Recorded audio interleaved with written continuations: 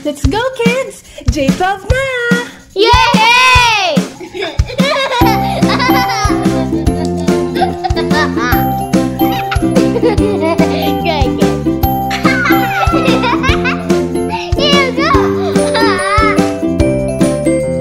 Tuwing araw na ito, tuming mga bata'y tumatakbo.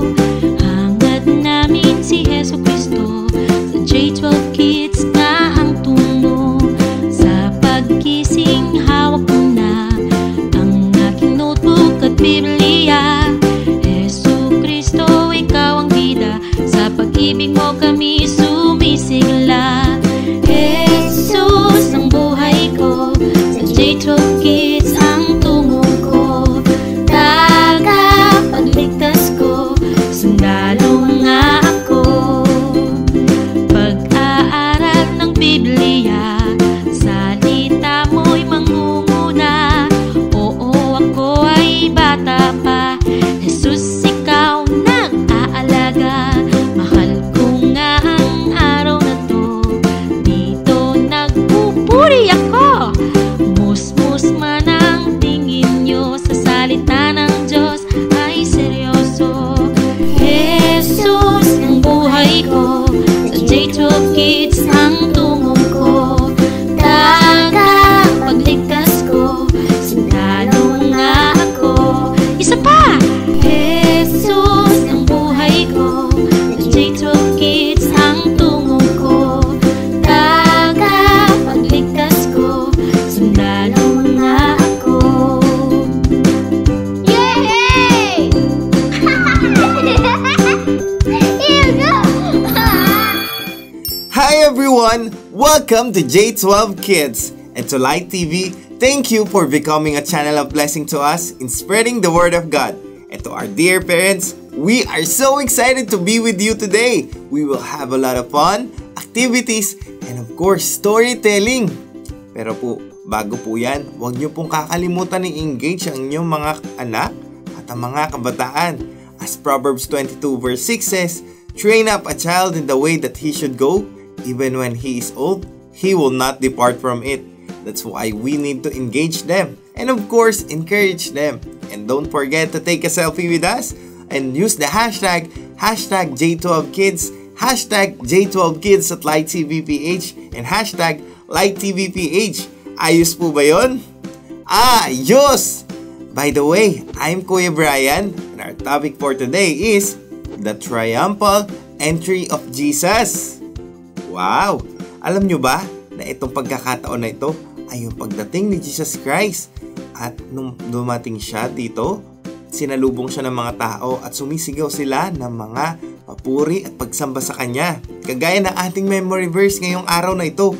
In Matthew 21, verse 9b, it says, "Hosanna to the Son of David! Blessed is He who comes in the name of the Lord! Hosanna in the highest heaven!" Ayos, no? At ngayon, ganito ang gagawin natin. Uulit-ulitin natin by phrase. Ayos ba yun? Okay. In Matthew 21, verse 9b, it says, "Hosanna to the Son of David! Blessed is He who comes in the name of the Lord! Hosanna in the highest heaven!" Wow! Ang galing nyo na! At ngayon, ulitin natin. Sabay-sabay tayo ha. In Matthew 21 verse 9b, it says, "Hosanna to the Son of David! Blessed is He who comes in the name of the Lord! Hosanna in the highest heavens!" Wow! Ito ang kanilang mga sinigaw. At ganun din tayo. Tayo yung magtataas ng papuri at pagsamba natin sa ating Panginoon. Pero bago yan, pakinggan muna natin itong storya na ito at alamin natin ang nangyari noong araw na iyon. Ito sila! Isang masayang araw sa inyong lahat, kids! Ako si Ate Christine at nandito ako ngayon para sa ating Story Time! Sino na dito ang nakakita ng artista sa personal? Hindi ba nakakatuwa kapag nakikita natin sila sa TV? Mas lalo na siguro kung bibigyan tayo ng pagkakataon na makita sila sa personal at makausap sila. Alam nyo ba na ang ating story ngayon ay patungkol sa isang sikat na tao dahil sa kanyang kabutihan at sa mga miracles na kanyang ginagawa. Gusto nyo na bang malaman ang ating story? Very good! Simulan na natin!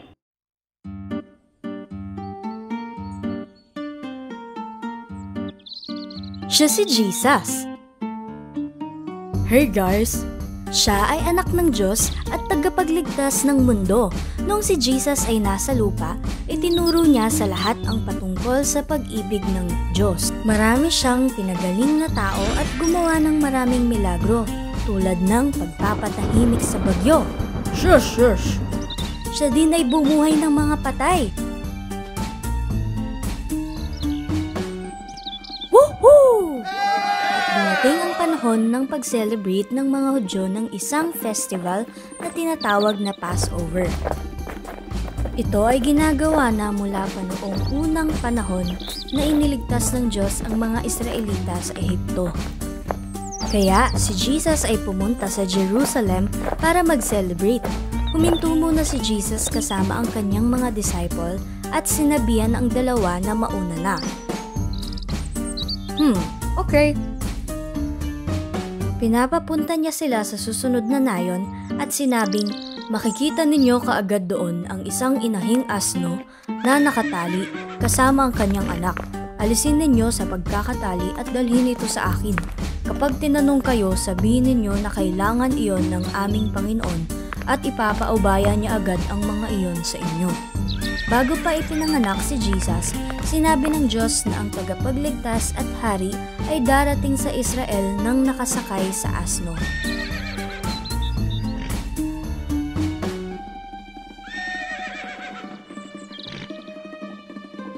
Nalaman ng buong lungsod ang pagdating ni Jesus. Narinig nila na maraming nagawang miracle si Jesus kaya dali-dali nilang sinalubong siya. Sumunod din ang mga Pariseo para makita siya. Dumating si Jesus sa Jerusalem at maraming naglatag ng kanilang balabal sa daan. Mayroon namang pumutol ng mga sanga ng kahoy at ito'y inilatag sa daan. Nagsisigawan ang mga taong nauuna at sumusunod sa kanya. Sinabi ng mga Pariseo kay Jesus na patahimikin ang mga tao. Kapag nanahimik sila, ang mga bato ang sasamba sa akin. Nagpatuloy lang sa pagkanta at pagpupuri ang mga tao. Sigaw nila, purihin ang anak ni David. Pinagpala ang dumarating sa pangalan ng Panginoon. Purihin ang Diyos. Lahat ng tao sa lungsod ay nagagalak sa pagdating ni Jesus. May nagtanong kung sino siya at may sumagot na siya ay si Jesus. Lahat ng tao ay tuwang-tuwa sa pagpasok ni Jesus sa Jerusalem.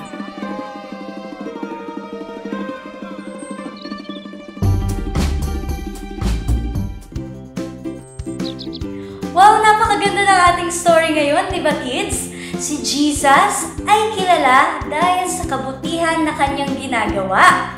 Kaya lagi nating tatandaan na si Jesus, ang sikat at kilalang Diyos, ay kaibigan natin at sa kahit anong oras, pwede natin siyang kausapin. Kaya kapag nagpa-participate tayo sa J12, dapat lagi tayong masaya at excited dahil kasama natin si Jesus dito. Salamat sa pakikinig sa ating story ngayon. Sa susunod ulit para sa ating Story Time! Paalam!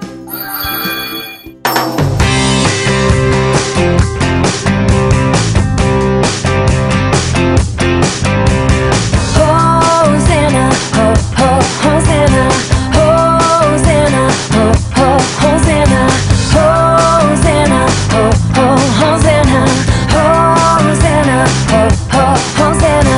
Everybody praise the Lord. Everybody praise the Lord. Everybody praise the Lord. Everybody praise the Lord. So clap your hands and wave your arms.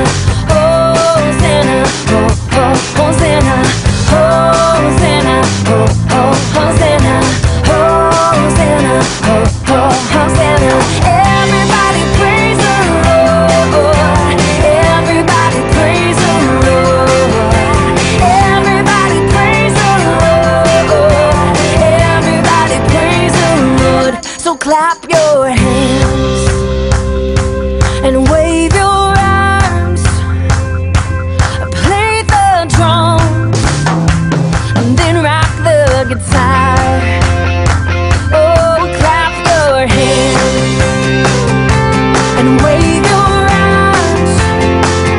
You can play the drums and then rock the guitar. We sing Hosanna, ho, ho, Hosanna, Hosanna, ho, ho, Hosanna, Hosanna, ho, ho, Hosanna, Hosanna, ho, ho, Hosanna. Hi! Activity time! Good morning, mga kids! Morning. Okay, so this is Mommy Marlene Kuya Daddy. And full match. and Paul Macho. And today, ang gagawin natin ay magpipaint muna tayo. Okay, so magpipaint tayo. So, ang materials na gagamitin natin for today ay Quizzy, Scissor. Marker. marker. Kailangan natin ng marker. Ikaw, Kuya Matthew. Bond Bond paper paper. and Brush. brush. And picture frame. Picture frame. And we need, syempre, yung ating pang paint. Okay? And we need a leaf. Okay? Kasi dito tayo. Ito yung kukulayan natin. Okay ba yan? Okay, so, before we start, syempre, meron tayong tatlong bagay na dapat tandaan. Kuya Macho, Listen. Listen. Participate. And third, Always ask for help. okay, so let's start. Okay, let's start. Okay, dito sa ating bond paper, dito natin ididikit mamaya yung ating ipipaint na leaf. Pero bago yan, gagamit muna tayo ng karton para hindi madumihan yung ating mga table sa bahay. Okay, so let's start. Paint. Nasa inyo rin mga kids kung gusto nyo maraming color na gagamitin or one color, pwede rin. At the same time, pwede tayong gumamit ng iba't ibang uri ng dahon. Okay, or ng leaf. Okay, let's start.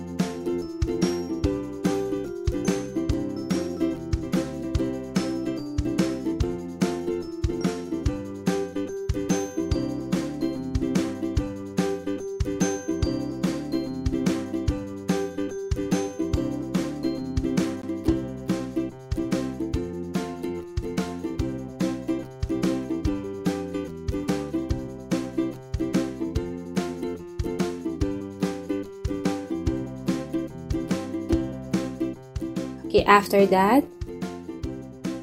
dahan-dahan na natin siyang ididikit dito sa ating bond paper and press it. Ay yung tamang press lang para hindi masyadong kumalat yung ating paint. Okay, ma-assure natin na lahat ay na-flat para dumikit yung ating paint.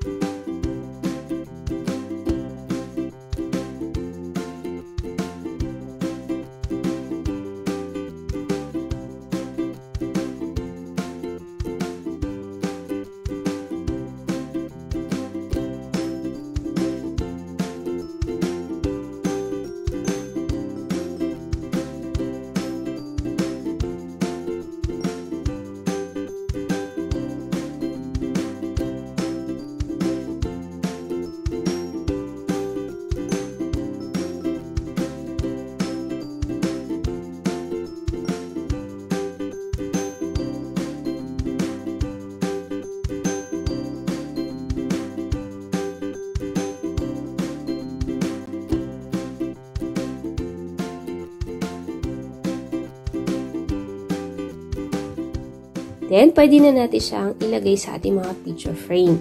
Kung wala tayong picture frame sa bahay, pwede rin tayong gumawa or mag-DIY ng mga picture frame natin. Pa-help lang tayo kay ate or kay kuya or kina mommy and daddy.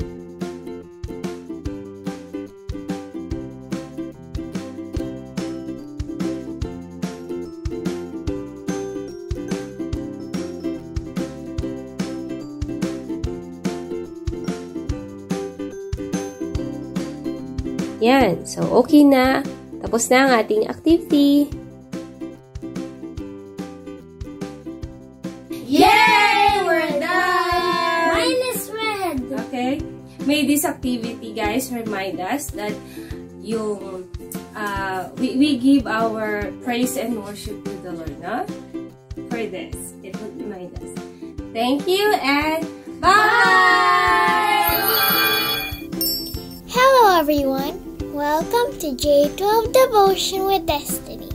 Today I will be reading Matthew 21 verse 6 to 9. The disciples went and did as Jesus had instructed them. They bought the donkey and the colt and placed their cloaks on them for Jesus to sit on. A very large crowd spread their cloaks on the road, while others cut branches from the trees and spread them on the road. The crowds that went ahead of him and those that followed shouted, "Hosanna to the Son of David! Blessed is he who comes in the name of the Lord! Hosanna in the highest heaven!" The application is that Jesus performed many miracles. The news about how he healed many and his remarkable teachings spread quickly. The people believed Jesus was the Christ, the one who would rise to power and free the people from the hardships placed on them by the Romans. So they shouted praises of joy when they saw him.